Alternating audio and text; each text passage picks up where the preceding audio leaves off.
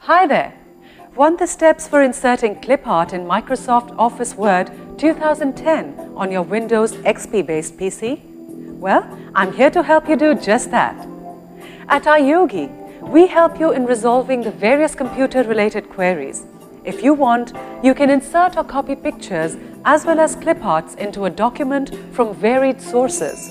Also, you can change the way in which the picture or clip art is positioned with text within a document. So here's how you can insert clip art in Microsoft Word 2010 on your computer. Follow me. Open Microsoft Word. On the Insert tab in the Illustrations group, click Clip Art.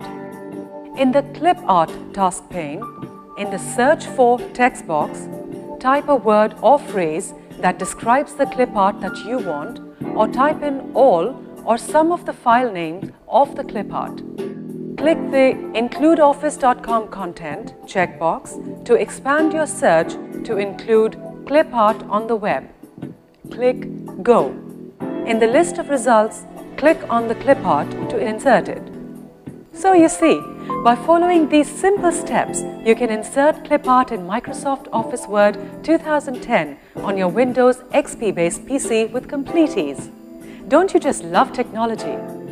At iYogi, we are on standby to help you get more out of your PC along with its related software and programs.